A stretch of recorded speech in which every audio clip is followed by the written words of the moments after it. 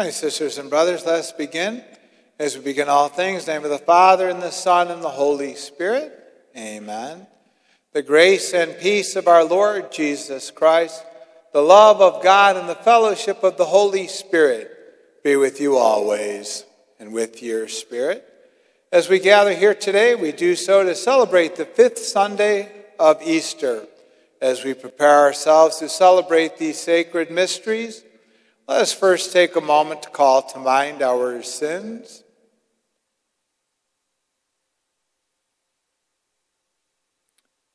Lord Jesus, you are mighty God and Prince of Peace. Lord, have mercy. Lord, have mercy. Lord Jesus, you are Son of God and Son of Mary. Christ, have mercy. Christ, have mercy.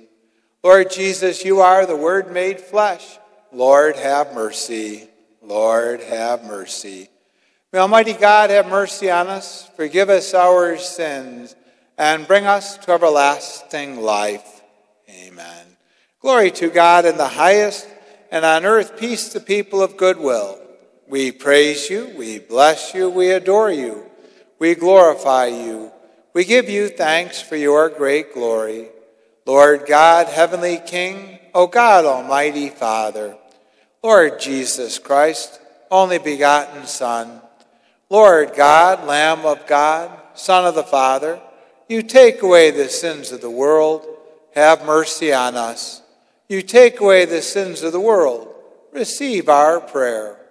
You are seated at the right hand of the Father, have mercy on us.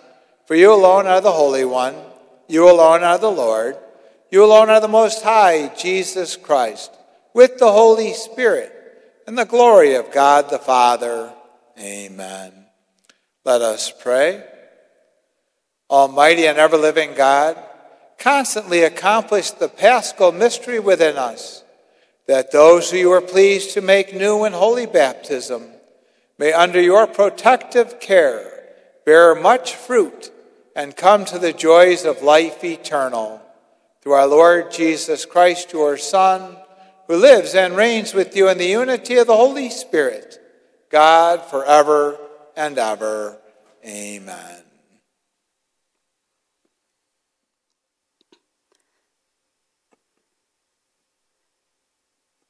A reading from the Acts of the Apostles. As the number of disciples continued to grow, the Hellenists complained against the Hebrews because their widows were being neglected in the daily distribution. So the 12 called together the community of the disciples and said, "It is not right for us to neglect the word of God to serve at table. Brothers, select from among you 7 reputable men filled with the Spirit and wisdom, whom we shall appoint to this task, whereas we shall devote ourselves to prayer and to the ministry of the word." The proposal was acceptable to the whole community, so they chose Stephen, a man filled with faith in the Holy Spirit, also Philip, Prochorus, Nicanor, Timon, Parmenas, and Nicholas of Antioch, a convert to Judaism. They presented these men to the apostles, who prayed and laid hands on them. The word of God continued to spread, and the number of the disciples in Jerusalem increased greatly. Even a large group of priests were becoming obedient to the faith. Our response: Alleluia, Alleluia. Exult, you just in the Lord. Praise from the upright is fitting. Give thanks to the Lord on the harp. With the 10-stringed lyre, chant his praises. Alleluia. Upright is the word of the Lord, and all his works are trustworthy. He loves justice and right. Of the kindness of the Lord, the earth is full. Alleluia. See, the eyes of the Lord are upon those who fear him, upon those who hope for his kindness, to deliver them from death and preserve them in spite of famine. Alleluia.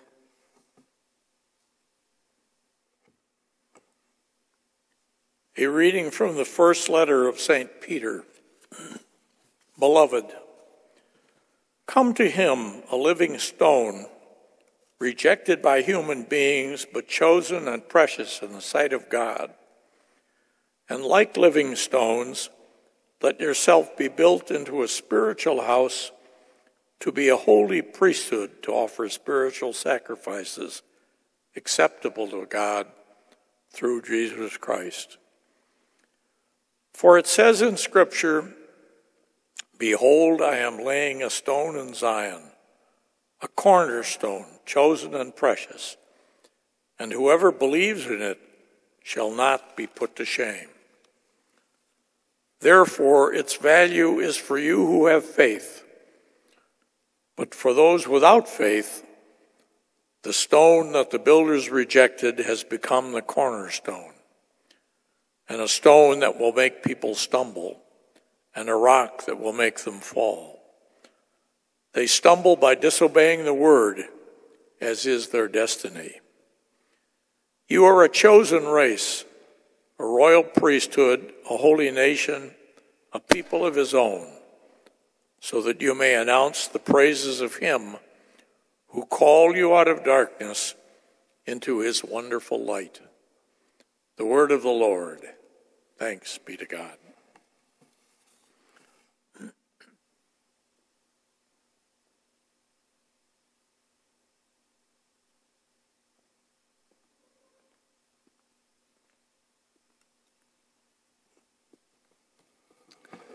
The Lord be with you, and with your spirit. A reading from the Holy Gospel according to John. Glory to you, O Lord. Jesus said to his disciples, "Do not let your hearts be troubled. You have faith in God, have faith also in me. In my Father's house there are many dwelling places. If there were not, would I have told you that I am going to prepare a place for you? And if I go and prepare a place for you, I will come back again and take you to myself, so that where I am, you also may be. Where I am going, you know the way." Thomas said to him, "Master, we do not know where you are going. How can we know the way?" Jesus said to him, "I am the way and the truth and the life. No one comes to the Father except through me. If you know me, then you will also know my Father. From now on you do know him and have seen him." Philip said to him, "Master, show us the Father, and that will be enough for us." Jesus said to him, "Have I been with you for so long a time, and you still do not know me, Philip? Whoever has seen me has seen the Father. How can you say, 'Show us the Father'? Do you not believe that I am in the Father, and the Father is in me? The words that I speak to you, I do not speak on my own. The Father who dwells in me is doing his works. Believe me that I am in the Father, and the Father is in me, or else believe because of the works themselves. Amen, amen, I say to you, whoever believes in me will do the works that I do, and will do greater ones than these, because I am going to the Father." The Gospel of the Lord. Praise to you, Lord Jesus Christ. Over the years, I've had a number of opportunities to visit people who have either undergone knee surgery or hip surgery or any kind of surgery that would require rehabilitation, to go in and get some rehab work. And one of the things that I learned early on, and I always try to share with people, is that it's important to take their pain medicine before the pain gets too bad. Because really, when the pain builds up, then the medicine doesn't work as effectively. And I'm just really saying the same things that the doctors are saying. Oftentimes, people want to get off pain medicine as soon as possible, and then they do the therapy, they do all of the exercises, and the pain really starts to build, and then really no amount of medicine is able to ease the pain. It's a reminder that you have to take the pain medicine up front, and you have to just follow what the doctors are saying and follow the doctor's order, and therefore the therapy actually becomes more effective. And that's really true with us in terms of our spiritual lives. We have to put the work in early. I don't think anybody has ever, who is upset, has ever calmed down because someone said, calm down, or someone who's in the midst of a worrying or kind of having panic or anxiety in their lives say, well, don't worry, don't panic, has never caused anyone to ease their sufferings. At that point, it really is too late. I mean, it's once you get into that kind of mind frame, you just have to really kind of ride it out. But I think that we can do certain things ahead of time that prevents us from experiencing the sorrow that this world has to offer. And the beginning of today's gospel passage, Jesus says, do not let your hearts be troubled. And that's something we have to take very seriously. We're in a good place when we are in a good place. We can't wait for the trials and tribulations of life or times for us to have a crisis and then suddenly we're going to turn to God. God is there for us. We're not able to receive that comfort in the same way that someone who is mid-worrying is told, don't worry. Things just simply don't work that way. And so the encouragement for all of us is to really work on our spiritual lives ahead of time. And then when the inevitable sadness or sorrow takes place, we already have that well of goodwill. We already have that sense of trust in God that's already been built up. And so when life is trying to knock us down, we have a reservoir to go into. We have kind of the peace that's saved up in a bank almost, where we can draw from it. And I think as we come here today, we do so knowing that Jesus doesn't want us to fear. God doesn't want us living in anxiety. As a matter of fact, I was at a religious bookstore recently, and there was a sign there. Nowhere in the Bible does it say, have fear, be anxious, worry. It's rather, Jesus comes to say, peace be with you, fear not. You walk in the shadow, even though you walk in the shadow of death, the presence of God is there. And so we come here during this 5th week of Easter, and we remember the sacrifice that Jesus made for us by his death on the cross, so that one day we may have everlasting life. We know that God's love for us knows no bounds. We know that God's love is about God and not about us. And so therefore, if we build up and trust in God's love, we can get through any time of trial, through any tribulation. God truly wants us to have his peace in our hearts.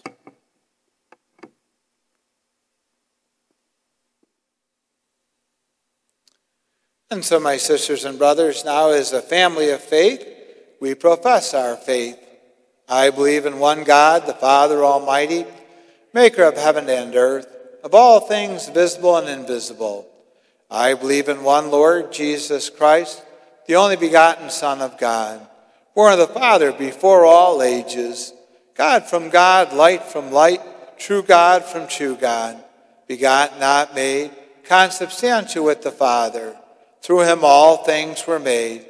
For us and for our salvation, he came down from heaven, and by the Holy Spirit was incarnate of the Virgin Mary and became man. For our sake he was crucified under Pontius Pilate. He suffered death and was buried, and rose again on the 3rd day in accordance with the Scriptures. He ascended into heaven and is seated at the right hand of the Father. He will come again in glory to judge the living and the dead, and his kingdom will have no end. I believe in the Holy Spirit, the Lord, the giver of life, who proceeds from the Father and the Son, who with the Father and the Son is adored and glorified, who has spoken through the prophets. I believe in one holy Catholic and Apostolic Church. I confess one baptism for the forgiveness of sins. I look forward to the resurrection of the dead and the life of the world to come. Amen. I invite us now to bring forth our prayers and petitions.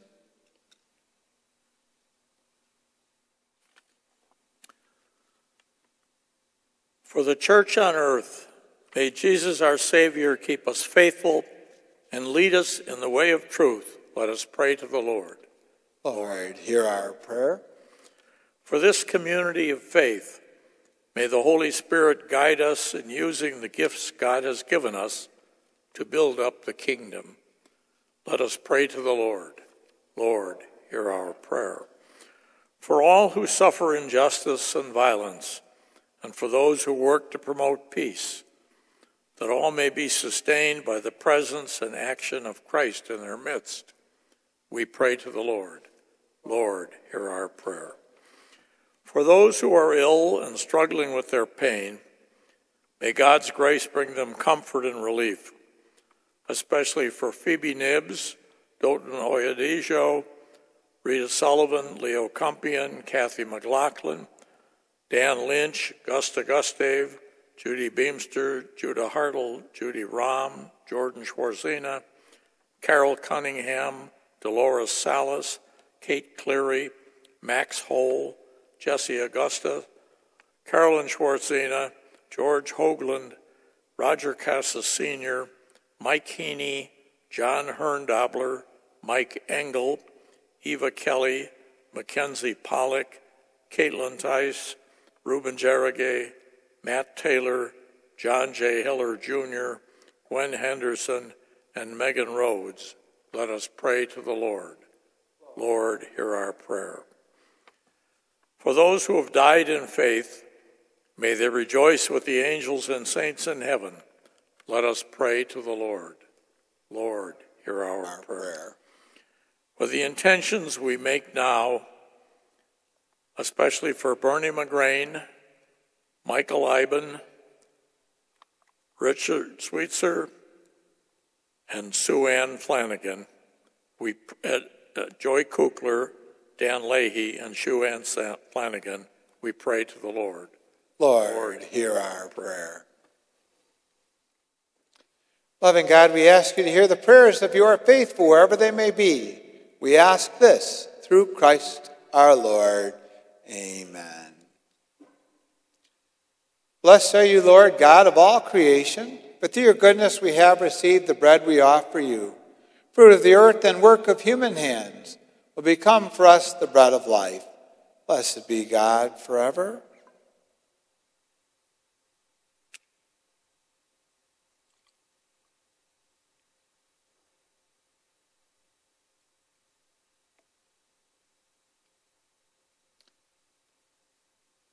Blessed are you, Lord, God of all creation, but through your goodness we have received the wine we offer you. Fruit of the vine and work of human hands will become our spiritual drink. Blessed be God forever.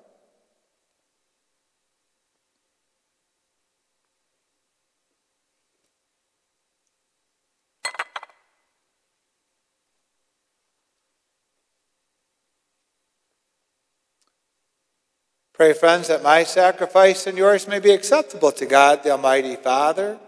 May the Lord accept the sacrifice at our hands for the praise and glory of his name, for our good and good of all his holy church.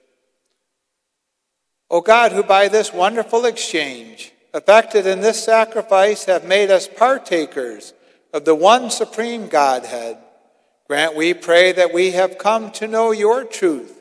We may make it ours by a worthy way of life. Through Christ our Lord. Amen. The Lord be with you and with your spirit. Lift up your hearts. We lift them up to the Lord. Let us give thanks to the Lord our God. It is right and just. It is truly right and just, our duty and our salvation, at all times to acclaim you, O Lord, but in this time above all to laud you yet more gloriously, when Christ our Passover has been sacrificed. For with the old order destroyed, a universe cast down is renewed, and integrity of life is restored to us in Christ. Therefore, overcome with paschal joy, every land, every people exalts in your praise, and even the heavenly powers with the angelic hosts sing together the unending hymn of your glory as they acclaim, Holy, holy, holy Lord, God of hosts, heaven and earth are full of your glory. Hosanna in the highest. Blessed is he who comes in the name of the Lord. Hosanna in the highest. You're indeed holy, O Lord, the fount of all holiness. Make holy, therefore, these gifts, we pray, by sending down your Spirit upon them like the dewfall, so that they may become for us the body and blood of our Lord Jesus Christ. At the time he was betrayed and entered willingly into his passion, he took bread. Giving thanks, he broke it. He gave it to his disciples, saying, Take this, all of you, and eat of it, for this is my body, which will be given up for you.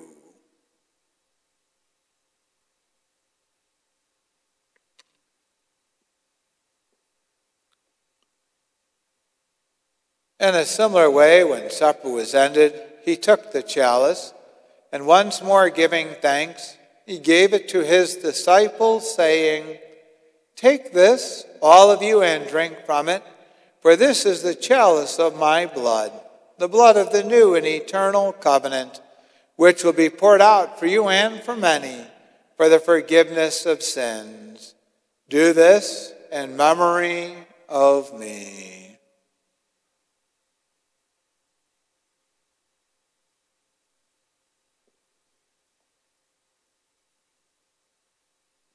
The mystery of faith. We proclaim your death, O Lord, and profess your resurrection until you come again. Therefore, as we celebrate the memorial of his death and resurrection, we offer you, Lord, the bread of life and the chalice of salvation, giving thanks that you have held us worthy to be in your presence and minister to you. Humbly we pray that partaking of the body and blood of Christ, we may be gathered into one by the Holy Spirit.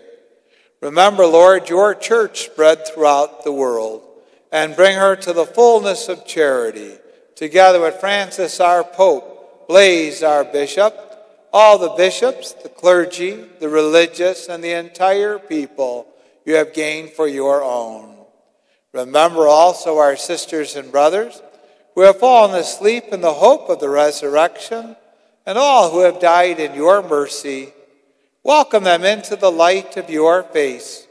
Have mercy on us all, we pray, that with the Blessed Virgin Mary, Mother of God, the blessed Joseph, her spouse, with the blessed apostles and all the saints who have pleased you throughout the ages, we may merit to be co-heirs to eternal life, and may praise and glorify you through your Son, Jesus Christ.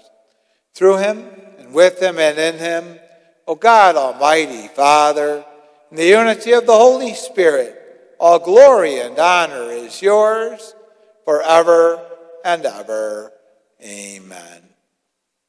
And so at the Savior's command and formed by divine teaching, we dare to say, Our Father, who art in heaven, hallowed be thy name. Thy kingdom come, thy will be done, on earth as it is in heaven. Give us this day our daily bread, and forgive us our trespasses, as we forgive those who trespass against us. And lead us not into temptation, but deliver us from evil. Deliver us, Lord, we pray, from every evil. Graciously grant peace in our days, that by the help of your mercy may be always free from sin and safe from all distress, as we await the blessed hope and the coming of our Savior, Jesus Christ. For the kingdom, the power, and the glory are yours, now and forever. Lord Jesus Christ, who said to your apostles, Peace I leave you, my peace I give you. Look not on our sins, but on the faith of your church, and graciously grant her peace and unity in accordance with your will, who live and reign forever and ever. Amen. The peace of the Lord be with you always, and with your spirit. Let us extend to each other a sign of Christ's peace.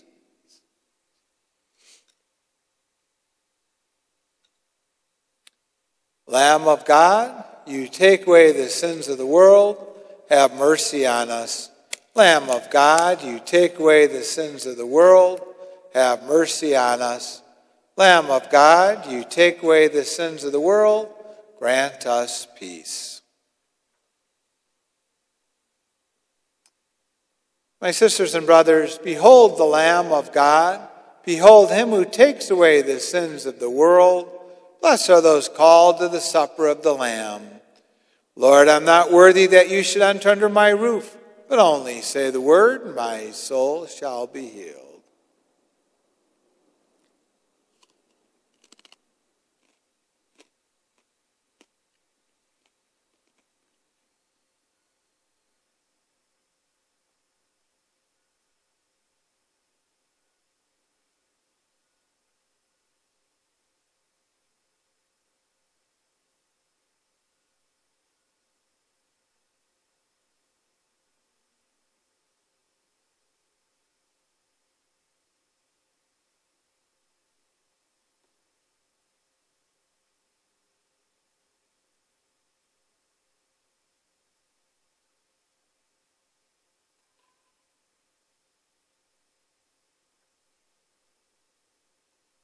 Let us pray.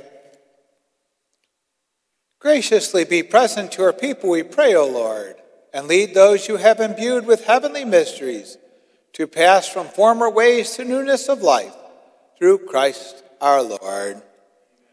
The Lord be with you. May Almighty God descend his blessing upon you, the Father, the Son, and the Holy Spirit. Amen. Let's go in peace and love to serve the Lord and one another. Thanks be to God.